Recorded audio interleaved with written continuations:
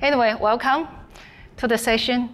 And we talk about the JavaScript API for multidimensional image services.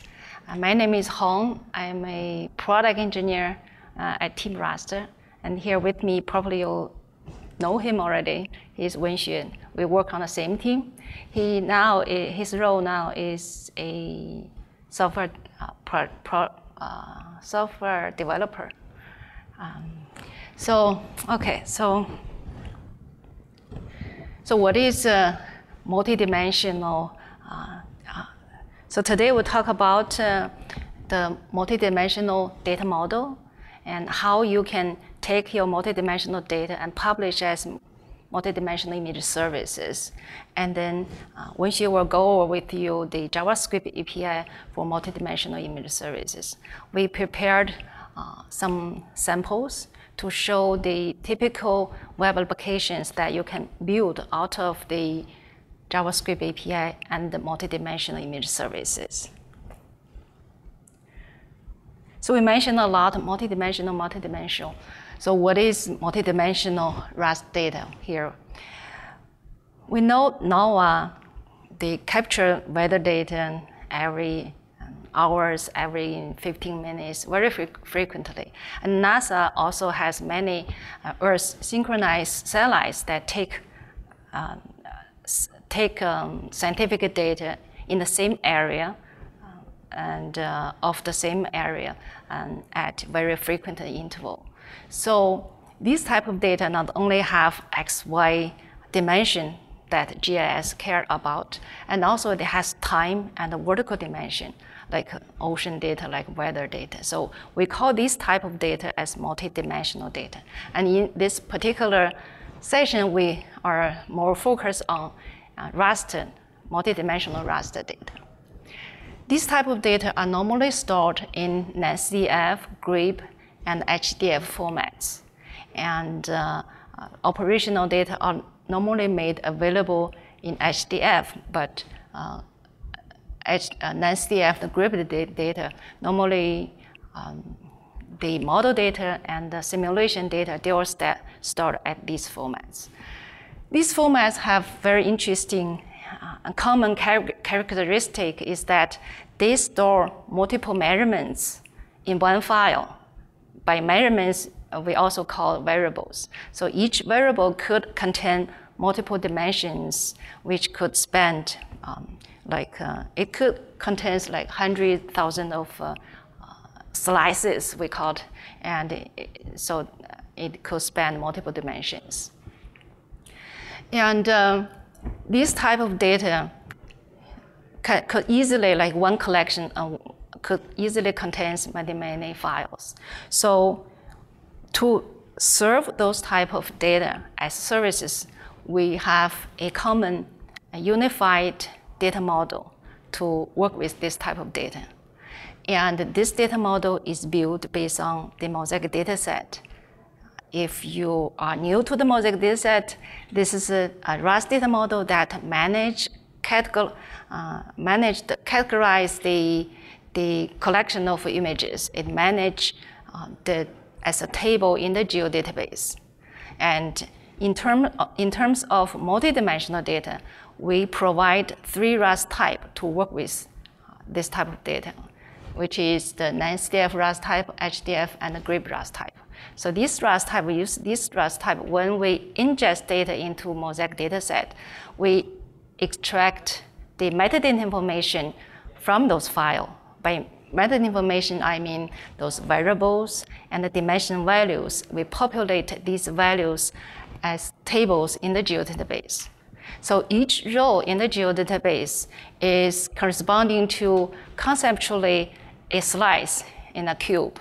And physically, it references a 2D array on disk in a file.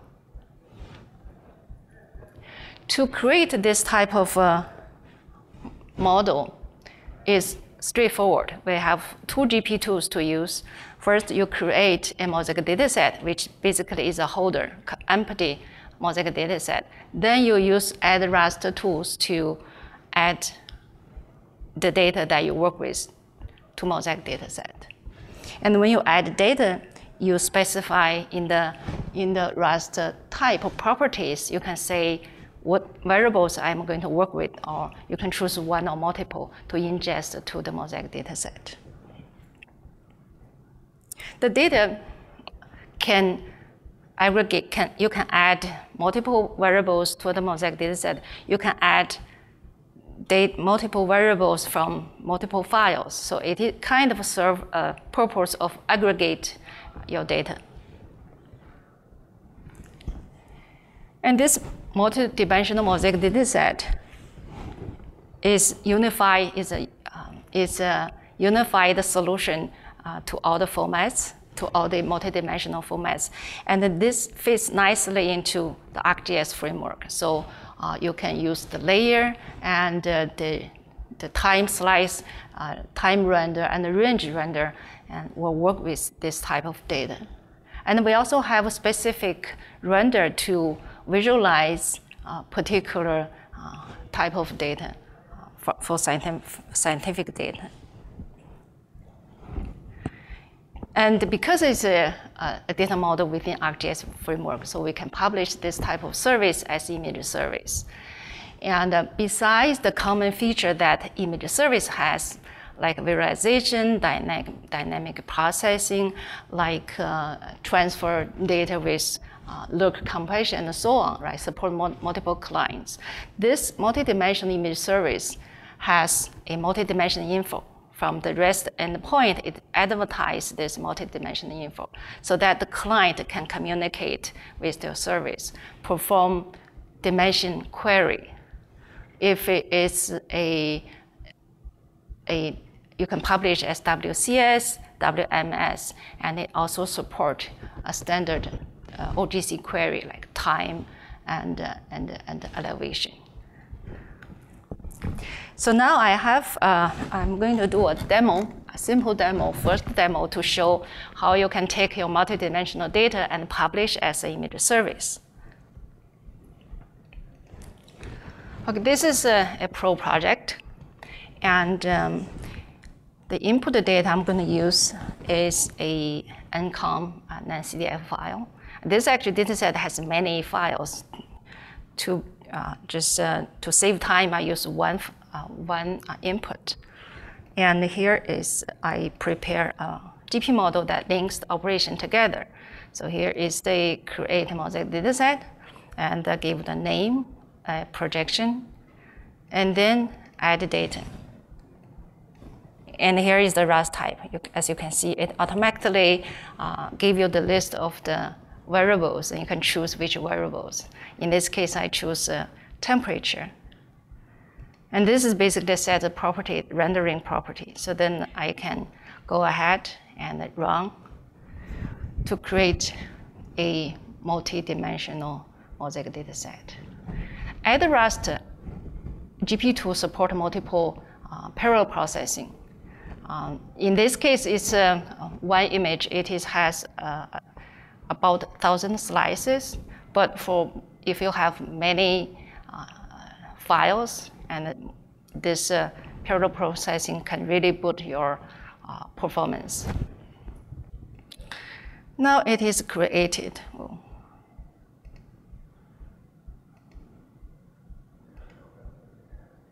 Let's refresh. Oh, that's the Mosaic dataset that I created. And you can see that I can open the product page, and you see the multidimensional information here that tells you it has one variable, and this variable has time dimension, and it has vertical dimension. And by default, it displays one of the slides. We can enable the range slider, use the depth as the field, and then this is the ocean temperature. This is at the sea surface, and we can define the range.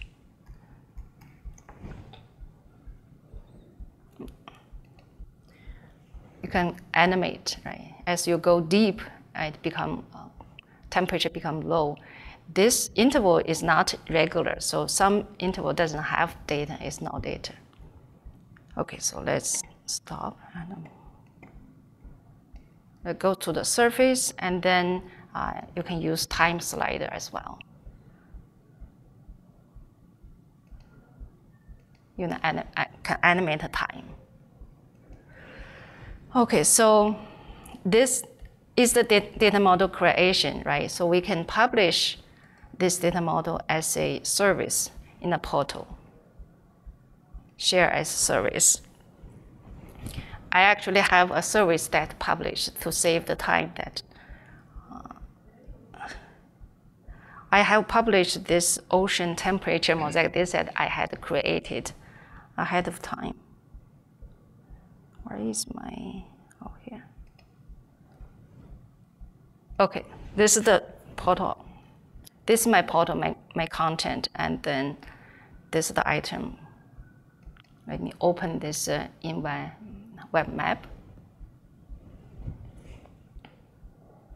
And it's same, because it has multidimensional info, so automatically the dimension, vertical dimension slider is available, and then the time slider is also available for this service. And if you want to do a little bit further exploration, you can say. Just 1 second. It looks like the screen was cut off. No, I only use one file. Not that screen. The projector has some issue? Yeah, it doesn't show that. Can we quickly check the resolution? Oh. Try it, right click, display settings. Test display settings. So scroll down a bit. No, this one. Yeah. It is right. So check this. It is that. Yeah. Right, it doesn't show the other, the vertical slider. Yeah. Let's go ahead. Or I make this smaller. Yeah, probably this. And the Chrome. Make it this one. Yeah, I'll test that. Okay, so that is the vertical slider, and that's the time slider. So if you want to do some more exploration, you can turn off the slider, for example, and then bring up the multidimensional filter. You can get the temperature at certain elevation or something like that. And if you can take a look at the REST endpoint of this service, it has the resources. One of those is multidimensional info. This is the REST endpoint. It gives you the time. This is the time, and then it gives you the vertical dimension and values. Okay, so now it is the second part of the talk, yours. So thanks, Hong. Now let's look into different types of web applications we can build with ArcGIS JavaScript API for multidimensional image services. So there are 3 patterns we're going to show today. The first one is going to use the JS API to explore multidimensional data. The second type we're going to show is to leverage server-side raster functions and processing template to perform server-side multidimensional data computing and analysis. So the third type of web application we're going to show today is actually multidimensional data visualization for vector field data. This type of data usually represent the magnitude and direction of wind force or ocean current data. So let's look into the first one. The multidimensional data exploration using JavaScript API. So JavaScript API in 3x, we have 3 different type of layers that you can use to work with the multidimensional data. The legacy layer, which is ArcGIS image service layer, it supports old browsers such as IE8 You have IE8 by default on Windows 7 operating system, and all the neural browsers as well. So it's capable to handle server-side processing and rendering and dynamic mosaicing, pick a particular slice from the multidimensional image service and show that a particular slice. It's not able to perform client-side rendering and processing because the implementation-wise is actually based on the image element of HTML spec, where there's not much room you can do other than put a source tag over there. So the Rust layer is a newer layer we introduced 2 years ago to really replace ArcGIS image layer if you can run your if you want to run your application on modern browsers. So it works on Edge, Chrome, Firefox, Safari, Opera browsers, WebKit browser, etc. It runs on IE11. It doesn't really work in IE10. So by using canvas element in HTML5, it enables the client to perform some client-side pixel filtering and processing and rendering, which in many cases are very important for scientific data. So there is also ArcGIS image service vector layer available there. It's used specifically for vector field data to represent two-band data for magnitude, direction, or U and V component. So we also support OGC standard for this multi-dimensional data. We support WMS, and we also support WCS. So these layers are available in JavaScript API as well. We don't yet have WCS API in 4x, but you can use it in 3x APIs. So to work with the multi-dimensional image service, first we need to specify the parameters we want the image service to draw us, such as the server-side processing, the mosaic rule to define which slice we use, and the format. If we only need server-side processing, we can use JPEG format or JPEG PNG. So we can use either ArcGIS image service layer to achieve this goal, or we can also use the newer Rust layer if your application, you don't need to support the legacy IE browsers. But if you use Rust layer, you have advantages because you can actually request Rust format in different formats, such as the source data in LERC format. LERC stands for Limited Error Rust Compression. It's invented by Esri, but we recently open sourced it on GitHub. In that GitHub repo, we provide the C API for you to encode your data into LERC format and decode the LERC data. We also provide a standalone JavaScript decoder in that repo. So this LERC decoder capability in JavaScript is encapsulated into this Rust layer. So Rust layer will handle all the plumbing work. It requests the data in LERC format and hand over to the client developers in a concept called pixel data. So this pixel data essentially has two components. It's the pixel extent and the pixel block. The pixel extent corresponds to the pixel block, which is typically the current map extent. So this pixel block has a width, height that represent how many rows and columns. It also has a pixel array. If you have a 3-band, you will have a 3-band array. If it's 1-band, it's 1-band array. It also has a mask array, which means if you have a mask array, it will tell you which pixel is really invalid or which pixel is valid. So as a JavaScript developer, if we want to take advantage of this capability, the only thing we really need to write and worry about is really write a pixel filter. It's just a regular JavaScript function which take the pixel data by reference and process the data, then feedback to the rendering pipeline.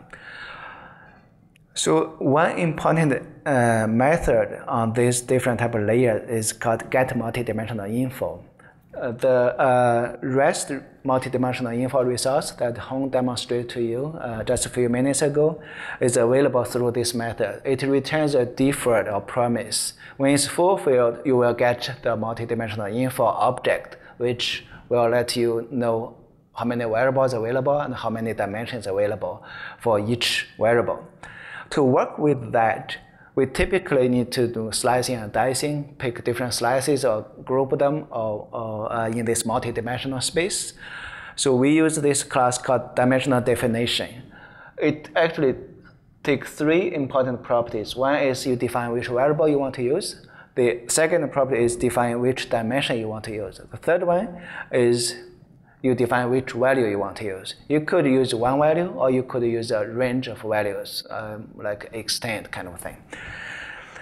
Then this dimensional definition is essentially it's one mosaic service. The images are dynamically mosaiced, so you pass down this you can put multiple dimensional definitions together in an array and assign it to a mosaic rule. Then call the layer to set the mosaic rule. Essentially, you instruct the server to draw or process a particular slice, a group of slices. So there are some widgets in ArcGIS JS API you can use to work with this data. What available in ArcGIS Online, just as Hong demonstrated to you, is also available to you as a developer as part of a JS API, the time slider and the multidimensional slider. The multidimensional slider focuses on other dimensions other than time, such as Z, or like depth or elevation. It has a two layout mode. You can lay out vertically or horizontally. Then there is OGC layers we have. We have a WCS layer, WMS layer. WMS layer has been around for quite a while. WCS layer was introduced last year, currently in beta. So it's essentially after we implement the RAS layer, we have the framework to do client-side pixel decoding and rendering. So we leveraged the same technology we implemented by following WCS protocol. So WCS connection gives you the capability to connect to the server to describe the coverages, formats, interpolations, versions, etc.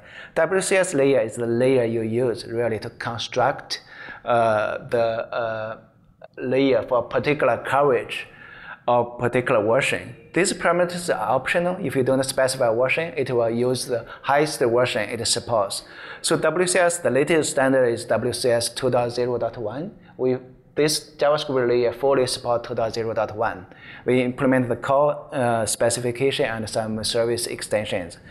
We use the KVP, key-value pair, and we work with XML because over there coverage is the GML coverage in XML, but we support it nicely through this WCS layer. And because we decode this WCS coverage, usually we request in TIFF format, right? We decode it on client side, so all the pixel filters you build for RAS layer can work with the WCS as well. So let's see a couple of demonstrations for that.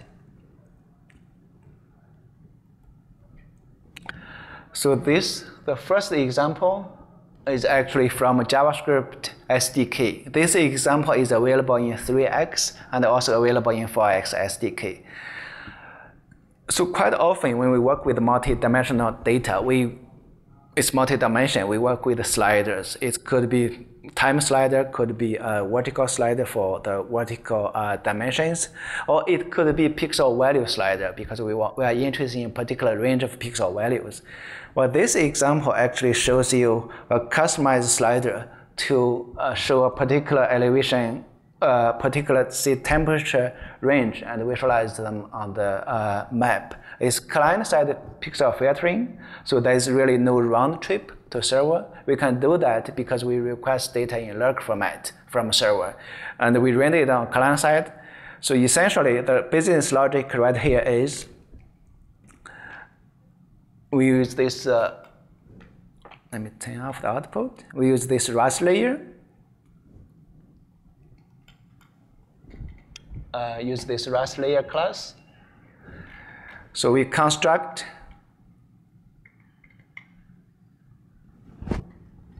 a dimensional definition to request a particular slice. For this variable, it's water temperature. And because it has two dimensions, so we need to construct two dimensional definitions, one for the Z dimension, one for the time dimension, so that in this x, y, t, z dimensional space, we request a particular slice. So we put this as part of the mosaic rule. So when we construct the raster layer, we provide these parameters as the input. Because by default, the raster layer requires data in log format, so it's the client developer's responsibility to configure and pixel filter. In this case, the raw data is floating point, so we want to visualize that. So we have a pixel filter here. This pixel filter does two jobs. One job is really to visualize that, use a color ramp to visualize it better. Another job is actually to perform this client-side pixel filter, pixel value range filtering that corresponds to the slider event. So every time we use the slider, we filter this dynamically. You can see when it loops through these pixel values, the first thing it checks is the slider range, right? Then if it's invalid, it will flip the mask. If it's valid, then it goes to colorize it. Finally, it will assign this back to the pixel block, then render it. So I have the same demo available on client side. In this demo, I copied the exact code, but actually I modified this code a little bit. So I provided the extra piece. So I get this multidimensional slider from the GIS API. So let's show this slider first.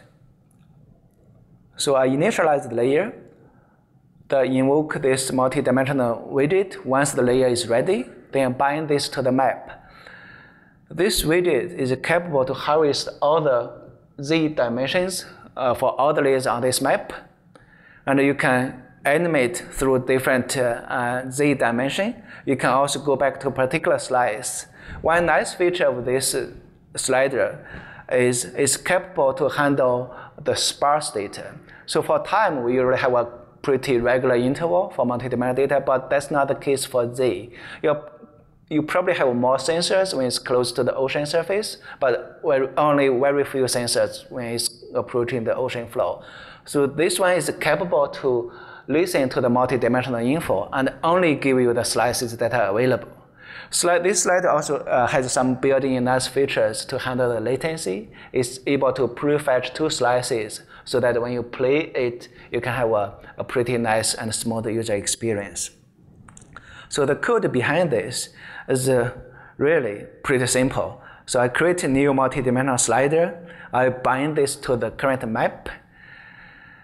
So I specify this particular dimension. If there are multiple dimensions, like you could have a z dimension, elevation dimension, you could have a pressure dimension or some other dimensions. You can specify which dimension you want it to listen to. Then it will be able to drive the map. So when it animates through these different dimensions, you have the data on client side. You can actually work with this value slider simultaneously. So this is another example, but the sliders were built differently. So when people in the multidimensional data world, they quite frequently use like D3 or third-party libraries to visualize. We can actually use D3 to build sliders. So it's different look and feeling for customized applications. So one nice feature of this application is I can actually drill down for a particular point. We given the XY dimension, I can actually explore the other two dimensions and profile it along the time dimension, this one, or profile it along the z dimension. So this is done through by requesting the image service goes to the identify using the identify request.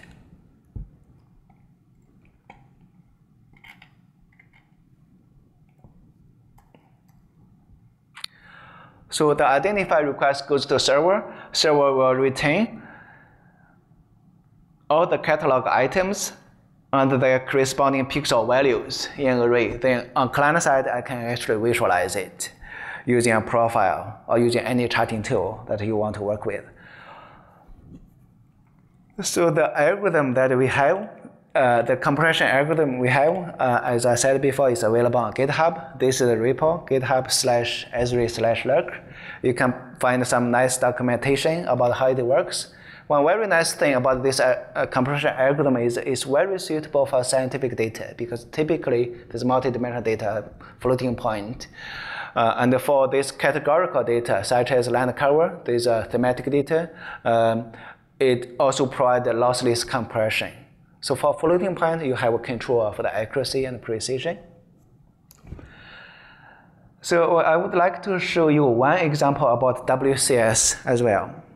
So this is also a multidimensional email service.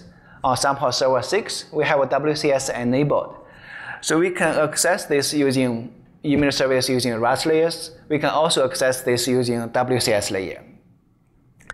So let me show you the network request. So if I pan the map, you can see it's actually using the WCS protocol. It says service is WCS, it's making get query request using the WCS standard for spread reference, CIS, EPSG code, etc. So in the code, I also have the same pixel filter to colorize the thematic data I have. In this case, it's really the land cover categories. Once data is available on client side, I can leverage this dynamic pixel filtering, such as I want to show the evergreen broadleaf forest only.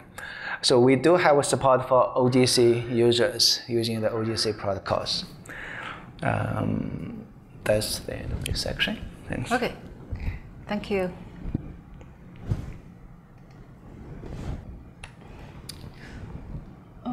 Is it get caught? No, right? Okay. A little bit. So okay, so this section will talk about multidimensional computing. We know that a very important feature for image service, multidimensional image services, besides visualization, is computing. And this section we particularly talk about the on-demand computing using RAS function. RAS function is basically an algorithm that takes input and output pixels. And this RAS function is designed to output pixels, to produce pixels in the output based on the neighborhood pixels from input. So this piecewise dynamic approach has the capability of on-demand processing. And it only processes the pixels based on the request. Say if you zoom into an area of interest, it only processes the pixels within that area of interest and within that resolution. It does not process pixels outside of the area of interest. And also it doesn't have to write pixels on disk.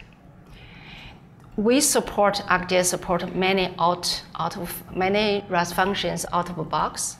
And these functions can be chained together if you say if the output of one function can be an input of another function.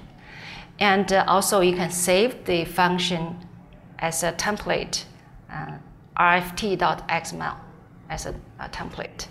But more often, because you work in a certain area, right? So more often you will find the existing function cannot be fully described, the algorithm that you want to achieve.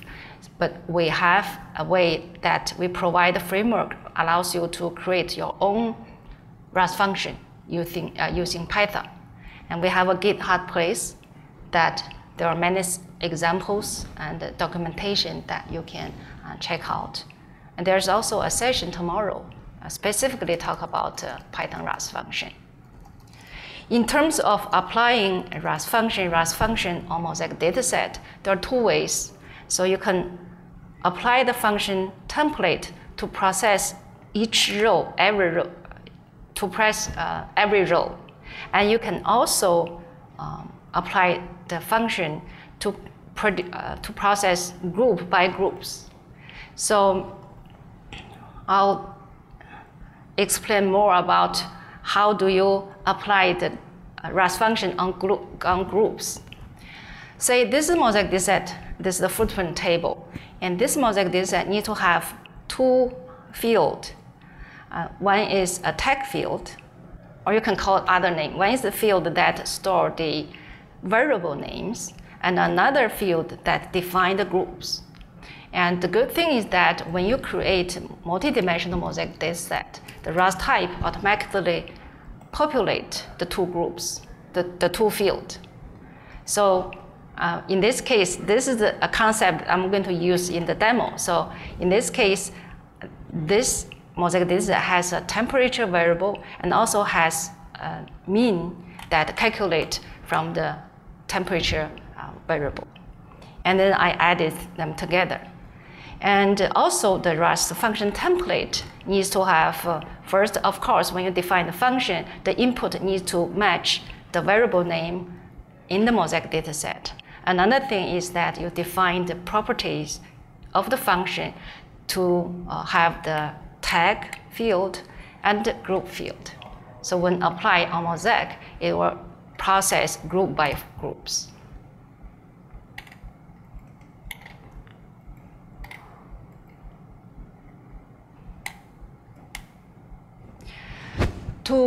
Once you have a RAS function template to define it, to set it on the mosaic dataset, basically you can use the context menu. There's a bring up the processing template pane, and you can import template. And here is in the desktop you can process, you can request the processing template.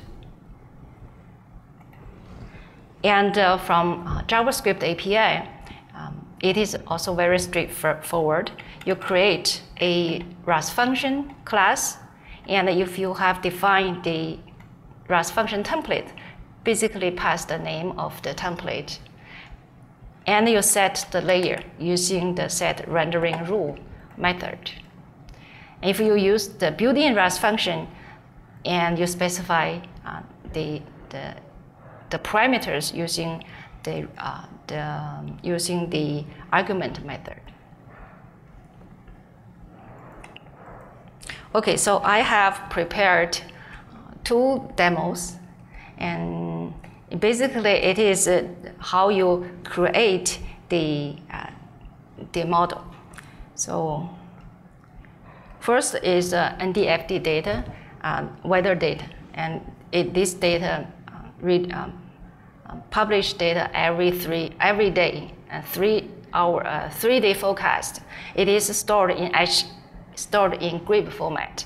So here is the mosaic dataset that I had created, and from using 3 variables. There are many variables. I'm particularly interested in these 3 variables. This is the humidity.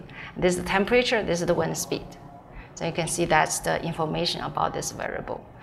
And to define the processing template, we can use this manage processing template pane. By default, each variable is a template, but you can add your own processing template, create your own processing template. And say you add a function. Here we have like some functions that work with your scientific data, like heat index function. You can add this function, and you define the properties of this function. And I actually have saved some processing template, and I can import directly here. So let's just import.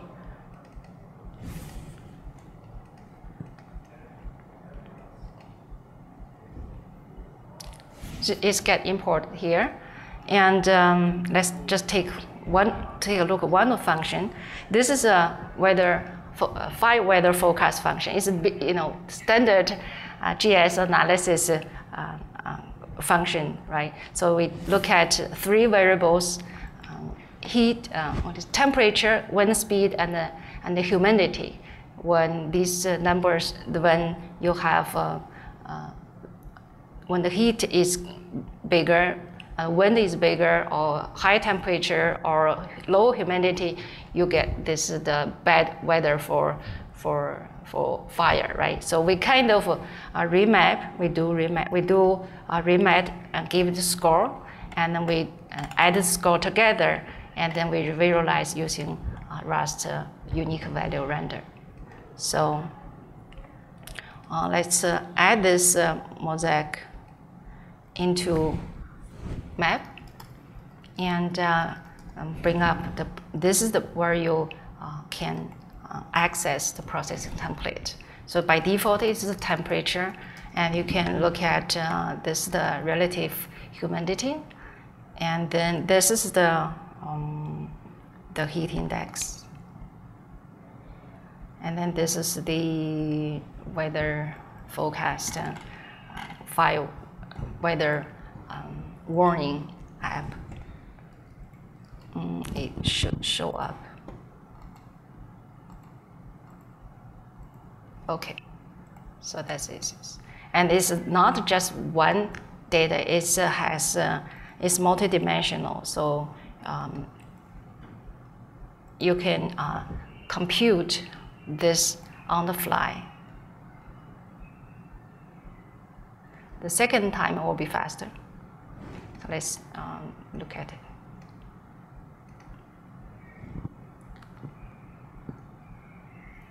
I think the time interval might mess up. Yeah, it is it's 6 hours.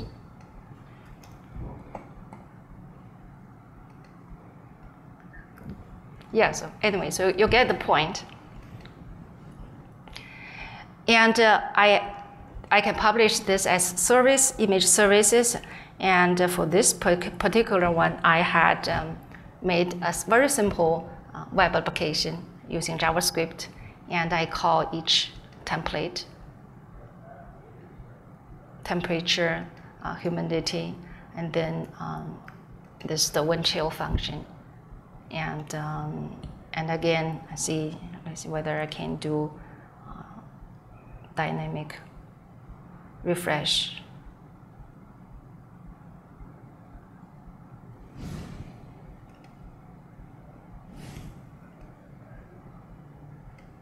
There's some weirdness. Okay, so the second time will be faster.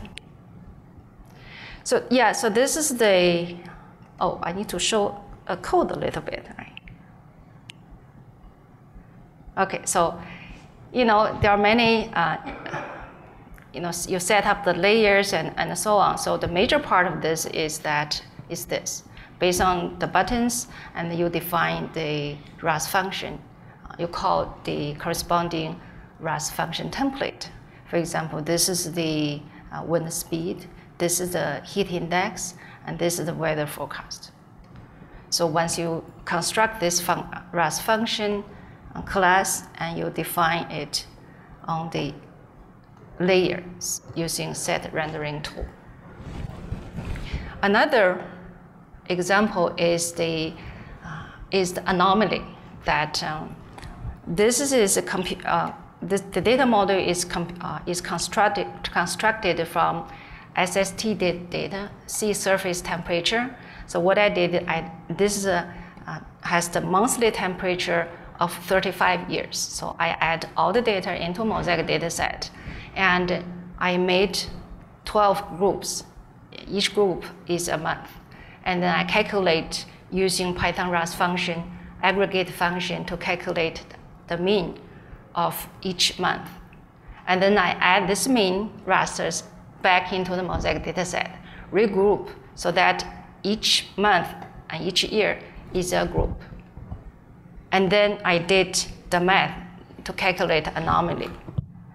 So this is the temperature. Then and I have the mean, and I have the anomaly function. So see, this is the anomaly function.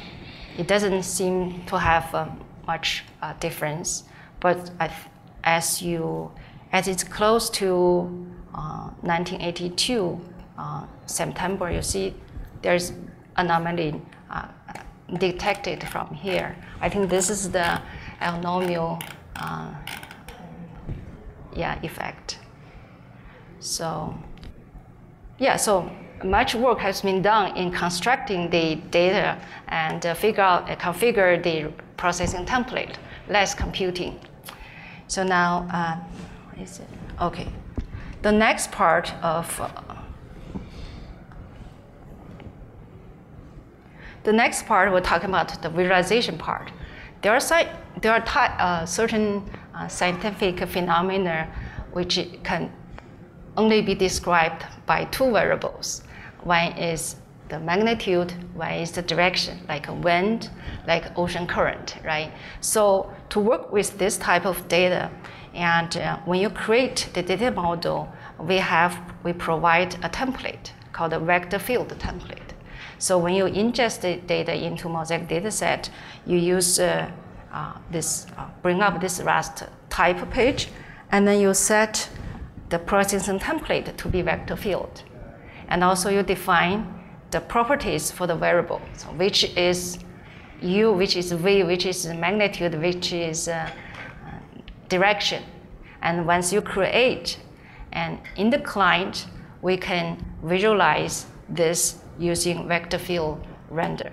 So the way to visualize this is that we divide into small tiles, and for this, the size of tile, the tile size can be adjusted by user. So, and then we calculate the average magnitude, average direction from the pixels within each tile. And then we use this number to decide the size of the symbol and the rotation of the symbol. So this is how the vector field render works. And then we provide a few existing symbols to use. And in terms of JavaScript API, we have this image service vector layer, and you define the vector field render and set on layer. So Wenxue has some examples to show you.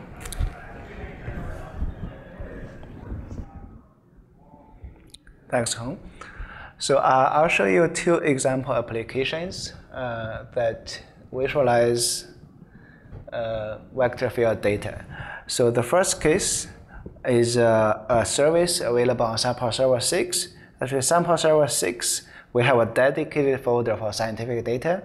There are examples from Modius land product or from NDFD data, etc. There's representative cases for different types of scientific data that we support. So this NDFD1 data, we can visualize them using this vector ArcGIS image service vector layer. It's multi-dimensional. It has the time slice, so we can actually go to different time to see the wind magnitude and wind direction at that particular time. So the data is available through image service. This particular ArcGIS image service layer actually requests data in log format, then convert it into points, actually using the graphics, the graphic vector rendering pipeline to render it using different symbologies like simple arrows or wind barbs, etc. And another feature of this application is, because it's multi-dimensional, I can actually drill down for any particular point to get all the available pixel values in all different dimensions and then visualize them. For people who work with wind, we typically don't really use a profile. We typically use a rules plot to show the frequency of the statistics, right? Show the frequency of the wind. So the code behind this is actually pretty simple. So to request a particular slice, we again use this dimensional definition. We request for this particular variable called magnitude direction vector variable, and request for a particular time. We put this as part of the Mosaic rules multi-dimensional definition. Then when we create this ArcGIS image service layer, we can pass down these parameters. So compared to other image service layers, we need to specify extra things, such as how do we want to visualize it, because now they are vectors. So you can pick the single arrow or Beaufort wind or wind barbs, etc. Then you want to specify how you want to tile them. Like you can have like one arrow per 50 by 50 pixels, etc. You can also configure the size info using the standard approach, just like you visualize points on feature layers, and define this customized vector field render, provide these customer parameters, and set the render to the vector layer. So whenever I poke a point on this map, I actually send two types of requests. The first request is actually query to find out all the slices available at this location. Then I send them in batches. I can have two threads send it concurrently to the server so that I can have some progressive feedback. So when all the data are available, then I can plot them using a customized rows plot. So the second example I'm going to show you is actually, you probably have seen some examples in the scientific data community. For any particular slice, you can use static arrows, or you can use this particle flow kind of strategy to visualize the wind data movement. So there's this example. There's also one on Esri GitHub, it's wind.js. So one nice thing we can do with the email service is we can actually use the email service as a data provider to these community examples, such as in this particular case, I'm using a Rust layer, or email. You can do this using either Rust layer or email service vector layer, because in this case we use the layer as a providers. We request the raw data using our JS API in log format. We decode the data in pixels. Then we convert our pixel block into the corresponding data format that are supported by these community models. So it's multidimensional. So we can request a different slice from the server and see how it behaves over there. So the code behind this is really based on that GitHub repo. But instead of requesting, that GitHub repo actually requests static data in JSON format, which is pretty big, right? JSON, there's no compression at all, it's floating point data. But right here, I'm actually using, requesting a particular slice, multi-dimensional definition. I'm using a Rust layer. So in this Rust layer, in the constructor, I disable the drawing. See, the draw mode is false, and I don't want to listen to map time change. I want to explicit control, because I'm using this Rust layer as a mechanism to fetch the data and convert the data.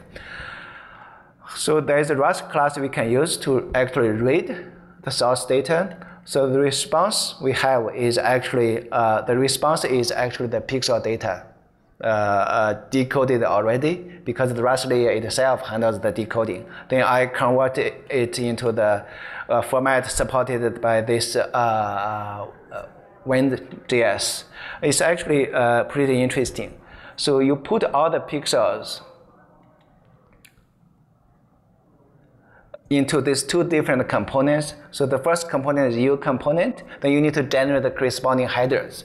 These headers, they have a special format for that community-based model, but we can convert this by leveraging the email service, the information available on the email service.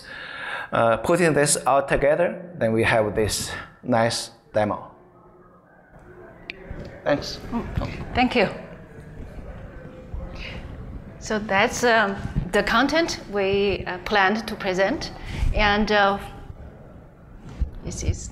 So there are some additional references you can check out, and one is the JavaScript API examples, and another is that we have actually some services that published to the sample server. This is the public server that you can access, and also we have additional document on scientific data workflow, that how you create your Mosaic data set and publish in the service from different type of data. And and thank you for coming. Then we are here for any questions if you have. Thanks.